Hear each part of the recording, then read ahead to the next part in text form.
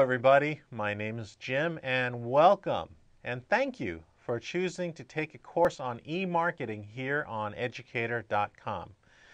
Let's dive right in and take care of business, and of course this is sort of like a business class, but if you're a developer this will help you as well understand what to offer your clients. But the whole intention of these lessons here is basically to give you a frame of reference on the different methods of driving traffic to your website. So that's the whole purpose of e-marketing, is to basically drive traffic, okay, to your website. And what I mean by traffic, I pretty much mean the number of visitors you get, okay? So the more visitors you get, of course, increase in visitors equal increase in possible, well, whatever it is that you want, revenues, attention, impact. Okay, I can go on and on. Okay, so the relevancy of a website, regardless, is determined by how many people come in and out. And how many people coming in and out is dependent upon your marketing. And in this case, e-marketing. So in these lessons, we're going to talk about SEO, which stands for Search Engine Optimization. Okay, Google, Yahoo. Okay, we're going to go into that. Google, Yahoo. Okay, a little bit about Bing. Okay, of course, we're going to focus mostly on Google because Google holds 80% of the market. Then we're going to talk about social media. Who can avoid Facebook and Twitter? Okay, well, guess what? They're not the only game in town. There's also a new thing called Pinterest. Finally, we're going to talk about e-newsletter, okay? Sending messages directly to your list, how to build that list, okay? We're going to talk about building that list of emails, okay? And sending it through, well, let's use a different pen. One, email, and of course, text messaging. How exciting is that?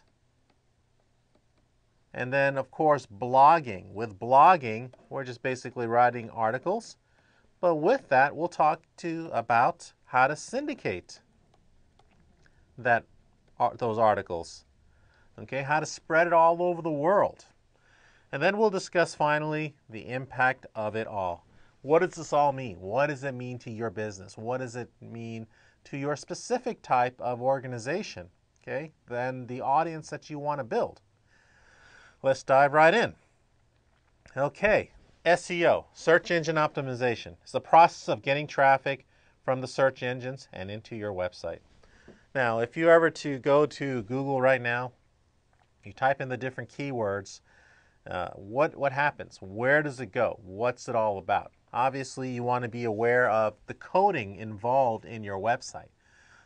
Now, this is not a coding class, but if you do decide to code eventually, what you want to do is be aware of your title tag. Okay, so ask your webmaster, and if you're a webmaster, you should know this. Your title tag pretty much goes on the top of a website. Now, let's go ahead into the Educator.com website. Let's type in Educator, .com. All right, now notice on the title tag, okay, it basically says Educator.com if we can see the title tag. All right, so this is, let me go to,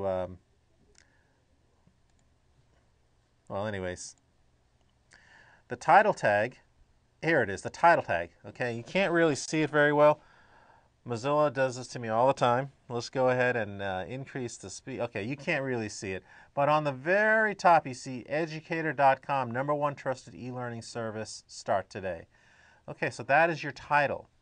All right, and if I went ahead and I did a view page source on this, okay, you'll notice, okay, and I'm going to be able to increase this, that the title tag is right, well, I just saw it. It's right here. #1 trusted e-learning service site, start today. That is the title tag. All right, and that's basically what we want to focus on when it comes to your website. Those are the important things. We're going to talk about SEO and the importance of tagging, optimizing it, Okay, and that's the whole idea when it comes to SEO. All right, now there's two types of SEO strategies that we're going to be discussing. Okay, again, there is called free and organic. Okay, free is pretty much what you see on this side. Okay, free is the same as organic. Organic is same as free. So for those of you who are not coders or not web people, let's just call it free. I'm going to call it free, even though I'm a developer. Most developers refer to it as organic. Organic is anything that appears on the main body of a search engine right here. Okay, actually, it doesn't include the top portion where it's yellow, so forgive me for a little bit. It only includes this section right here. Okay, again, I'm going to go ahead and erase all this. There it is right there. So all this section right here. In other words, this section right here, I'll use a red pen now. This section right here. And that is more competitive. It's cheap, obviously, because it's free, but it does involve heavy coding. And of course, the higher up is dependent upon the number of people that come into your website. Now, with coding, you want to be aware of course, like as I mentioned, the title tag, alt tags, okay, for your pictures. You want to be aware of how you emphasize your words. You want to be aware of basically the percentage of keywords in your website. When it comes to paid, this is paid. This section is paid, and this section here is paid. Notice that it's colored. And this is called Google AdWords. With AdWords, it involves a thing called bidding. So the higher you pay on certain keyword combinations, the better off you are. Okay. So in case in point with chocolates, I'm sure that it's a very competitive subject. So being on the top of chocolates, well, you pretty much have to have a pretty large budget. So you've got to pay a good amount of money. In this case, for instance, number one, berries.com, Cadbury.com, those are pretty big companies. They will appear on top if they paid enough money. So AdWords is one of the methodologies in creating a very good sound SEO system for yourself. I would definitely try the free or organic method first. See how you go. See how your coding works. And if you can't work, then you may want to pay a little, invest a little. I know people who pay thousands, literally thousands of dollars a month for their SEO, for their Google AdWords. Now, if you don't have that budget, do the best you can. But again, remember the number of people coming into your website. Okay, if you want to do the freebie, the organic, it depends on the number of people coming into your website. So these lessons that I'm going to teach you, it's going to help you understand what it takes to drive traffic. And the more traffic that comes to your website, the higher up on the search engines you'll appear, and then maybe you don't have to pay for Google AdWords, or maybe not pay as much on Google AdWords. All right, so what is social media? In addition to SEO, you want to play a social media. Social media includes web-based and mobile-based technologies which are used to turn communication, interactive dialogue among organization, communities, and individuals. Wow, I said a lot there, didn't I? Bottom line is community. That's what social media is. It's all about communities. It's all about getting people to like you, okay, follow you, or watch you, okay? And these are terms that are pretty much used in Facebook. Of course, follow is Twitter. Connect with you is another word, okay? That's used in LinkedIn. Or get in your circle, which is used in Google+, okay? And of course, follow, as we'll learn at Pinterest. In these lessons, we're going to go over each and every one of these social media websites. Very powerful. Hundreds, literally almost 1 billion people are on some form of social media website or a combination thereof. So you can imagine, okay, I think Facebook has something like 850 million by now. Okay, Twitter is probably close second at 200 million. Pinterest has 12 million, but it's only been around for a year and a half. That's pretty darn good. It's the fastest growing social media in the world.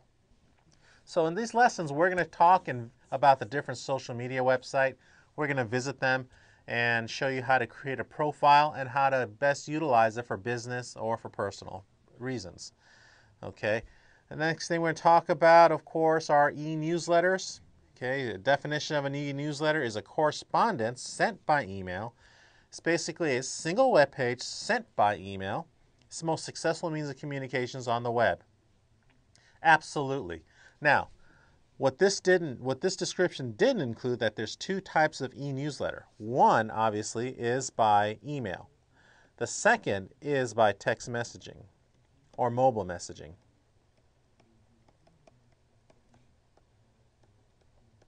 Okay. We're going to go over in these lessons how to do both. How to set up an email newsletter, and how to set up a text message. You'll be really enlightened and really amazed at how powerful these two mechanisms or these two vehicles of e-marketing really works for you.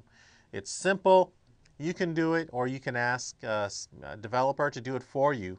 But e-newsletter is the most effective way of getting people because, one, it forces you to build a list. And that is really the key to a successful e-marketing campaign. You want to build a list. You want to build a community. You want to build a following for your services. Okay? Actors, musicians, all those celebrities, they've got millions of people following them. Sports teams, another organization that really gets a lot of following. Famous painters, famous museums, okay, all these. If you look at the numbers, they really climb up there. But some of us small mom and pop shops, there are other things that you can do to generate an interest. Like, for instance, if you're a web designer like myself, you may want to create articles which will talk about blogging, and then people start following you because they'll rely on you to educate them. So we're going to go over this, e-newsletters by email and text messaging. We're going to also talk about blogging. A blog is a discussion or information site when the user determines, where the user, you, determine the content. And of course, the two best one is WordPress and Blogger with the big B belonging to Google.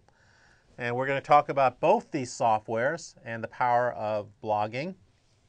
We're also going to talk about syndication. Okay, in other words, when you create an article, where does it go? Who sees them? Okay, and we're going to talk about sharing. Okay, how to basically share your information and add it to the social media websites, add it to the search engines, even add it to your newsletters. So we're going to go over that in these lessons. Finally, what is the impact? Well, in time, the impact is this. You have a large number of visitors in a certain amount of time. Now, it does take some time. If you want to get on top of the search engine using an organic method for SEO, it'll take a little bit longer as opposed to paid. But with the other things we're going to talk about, social media, we'll get there. So this is Jim for Educator.com. Welcome to these lessons. Go ahead and click on the next button. Stay tuned.